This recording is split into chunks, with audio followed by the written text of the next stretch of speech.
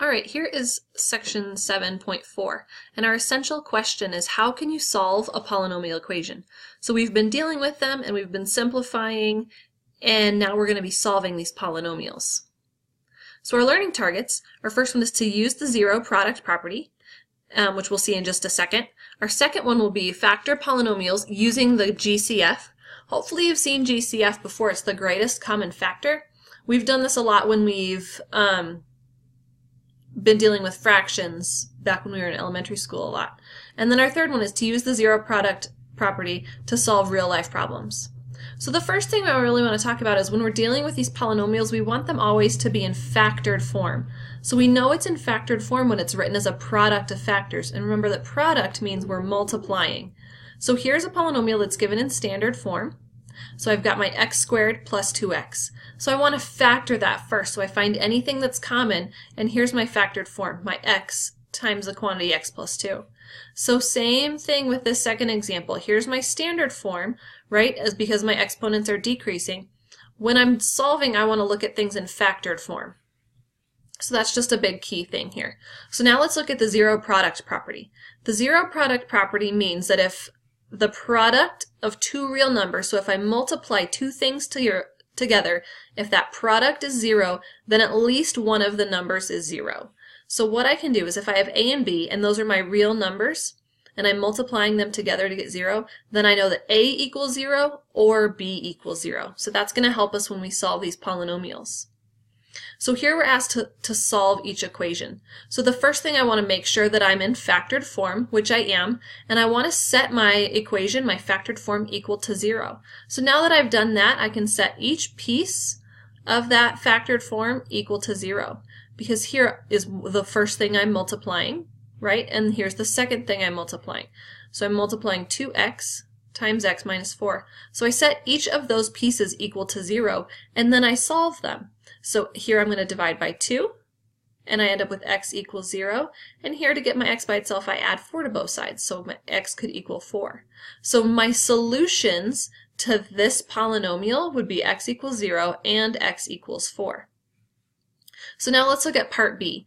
First, I notice that I'm already in factored form because I'm multiplying things together, and they're set equal to 0. So all I do is I set each piece of the equation, each thing that I multiply, equal to 0. So I'm going to have x minus 3 equals 0 and x minus 9 equals 0. So now I'm just solving for my two x's. So first I add 3 to both sides, so I end up with x equals 3, and then I add 9 to both sides for the second part, so I end up with x equals 9. So my solutions, and I'm going to end up with multiple solutions to the second one, are x equals 3 and x equals 9. So oftentimes you will also see that these solutions are also called roots. They can also be called zeros, but in reality they are the solutions. So whenever you see any of these three words, roots, zeros, or solutions, this is what we're doing and this is what we're finding. You'll see where these words come into play a little bit more, but they all mean the same thing. So here's your first monitoring progress. Try these couple and see how you do. And so now we're going to look at a little bit more complicated. So I'm going to solve each equation. So solving, remember, means getting that variable by itself. So here I'm already in factored form. So I've got 2x plus 7 times 2x minus 7 equals 0. And I'm set equal to 0, so I can go ahead and solve them. So I take each piece that I have and set it equal to 0. So then I have my 2x minus 7 equals 0. So now I solve for my x, so I subtract 7. So 2x equals negative 7, and then I divide by my 2 on both sides, so I end up with x equals negative 7 over 2. So now to solve this second piece, I'm going to add my 7 to both sides. So 2x equals 7, and I divide by 2. So x equals a positive 7 over 2. You'll start to notice some patterns when we're dealing with these equations and solving, that when I see patterns from before, they do something funny to the solutions. You'll see that coming too. So now let's look at B. Right, so I say I have x minus 1 squared, which is the same thing as x minus 1 times x minus 1, and that's equal to 0 because I'm told that up in my equation, right? So I set each piece equal to 0 and solve. So I add 1 to both sides, so x equals 1. And again, I add 1 to both sides, so x equals 1. So you'll notice that these ended up with the same solution, so this is considered what we call a double root. So just know that these ended up the same way. So now let's look at part C, right? So I see I have 3 things that I'm multiplying by to get 0. This zero product property still works here, so I'm going to set the first thing equal to 0 and solve for x, so x equals -1. That's my first solution. So now I'm going to set the second thing that I have equal to 0, add 3, so x equals 3. There's my second solution. So my first solution, my second solution, and I can go ahead and find my third solution. By adding 2 to both sides, I end up with x equals 2. So there's my 3 solutions, or my 3 roots for this given polynomial, right? And it doesn't matter how many different pieces we have, we just set each one of them equal to 0 and solve for each individual piece. So here are some more complicated ones that I want you to try out and see how you do, especially this number 6. Go ahead and try this one and see how you do. So now we are looking at our second learning target was using the greatest common factor, right? Our GCF from before. So our GCF, or the greatest common factor, is the greatest thing that's common in all of my terms. So let's look at my terms. So I've got 4x to the 4th plus 24x to the 3rd. So this can also be written, right, as 4. Well, let's back up. This can be simplified even further than that. This first term can be written as 2 times 2 times x times x times x times x, right? This second term, well, I know that 24 can be broken down into 6 times 4, but these can be broken down into 2 times 2, and 6 can be broken down into 3 times 2. So I can have 3 times 2 times 2 times 2 times x times x times x is my second term, right? So now I'm trying to figure out the greatest common things between them. Well, here I see I have a 2, and I have a 2, but I have another 2, and I have another 2. So now I see I've got 3 x's over here, and I've got 3 x's over here. So I can pull all of those things out from my terms. So I ended up pulling out 2 times x times x times x. So then I'm left with whatever's left within this first term, which was an x plus 3 times 2, because these are both non-underlined, and that's all I'm left with in this second one. So now let's go ahead and rewrite this using our exponents and simplifying a little bit. So I know that 2 times 2 is 4. I have 3 x's, so that's x to the 3rd, and I was left with x plus 3 times 2 is 6. So I know that this is the factored form of this polynomial up here at the where we started. So the first thing I did was I found the greatest common factor, which is this 4x to the 3rd. That's my greatest common factor. But then I could write the entire polynomial in factored form, which is here. So now that I'm here, I could go ahead and use the zero product property to solve for that. So now here's another one to try factoring out. Don't lose track of this negative sign. This happens often, right? It can't go away, so make sure you account for that. So now here we're asked to solve these couple of equations. So let's look at A first. So I already see I have everything over to one side, so it's set equal to 0. But I don't have anything I'm multiplying, so I first have to go ahead and factor that. So I want to find all of the things that are common in both of my terms. So I've got 2x squared plus 8x equals 0. Well, I see that both of these numbers are divisible by 2, so I'll go ahead and pull that 2 out, and then I see that both of my terms have an x.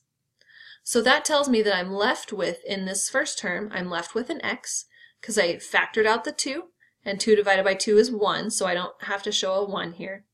And x squared divided by x gives me 1x, plus 8 divided by 2 is 4, and x divided by x is 1, so I can leave it like that, equals 0. Well, now that I've factored this entire equation, now I can use my zero product property and solve. So I set it up 2x equals 0, and then x plus 4 equals 0. And then just solve for both of the pieces. So I divide by 2 and end up with x equals 0. I subtract 4, so x equals -4. So these are my two solutions for this equation for this polynomial. So let's look at part B. So the first thing I see is I don't have everything on one side. I have a couple of different terms, right? And to use the zero product property, everything has to be on one side and equal to 0. So I'm going to go ahead and get everything over to one side, so I'll subtract 15n. So I end up with 6n squared minus 15n equals 0. Well, now that I'm set equal to 0, now I can go ahead and factor what I see. So I notice that both 6 and 15 are divisible by 3, and I also see that I have an n in both of my terms, so I can pull that out as well. So I know the 6 divided by 3 leaves me with 2, n squared divided by n leaves me with n, minus, right, here's like that example on that last page I just showed you, 15 divided by 3 is 5, and n divided by n is 1, so I leave that there. Well, so now that I'm here, again, I use my zero product property, so 3n equals 0, and 2n minus 5 equals 0. So I divide by 3, n equals 0, and first I add 5, so 2n equals 5, divide by 2, n equals 5 over 2.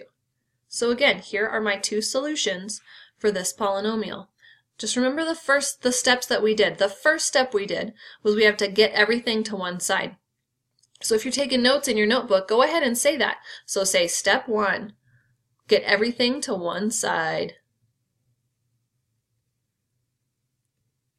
So then you know when you're looking back what you did.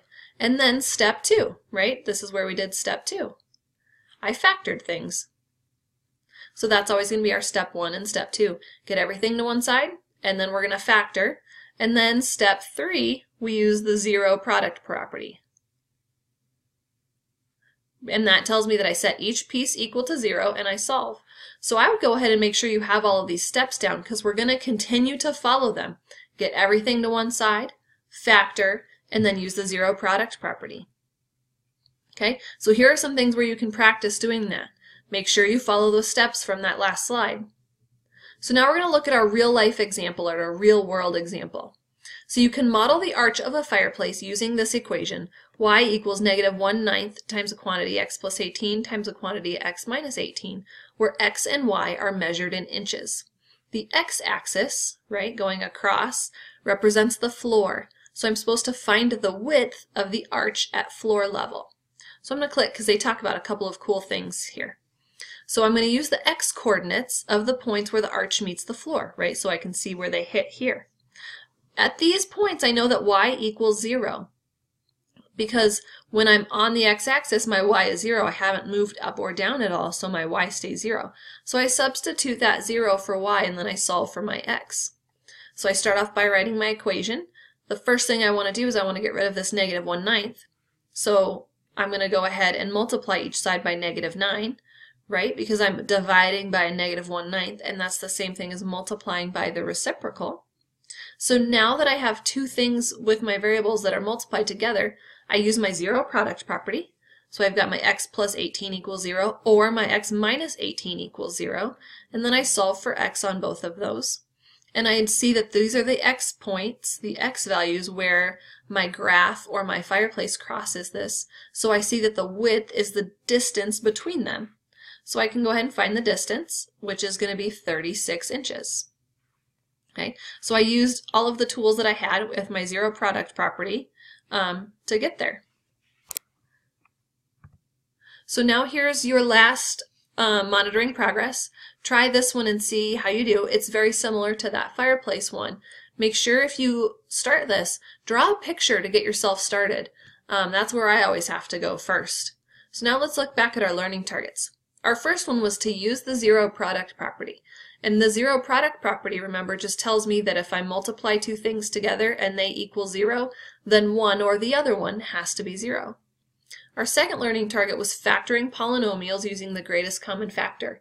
And that will continue to come into play, especially in the next several sections. Just finding anything that's common in all of the terms that I can factor out first. And then our third learning target was using the zero product property to solve real-life problems, which we did when we looked at the fireplace. So now it's time for you to go ahead and start working on the homework for section 7-4.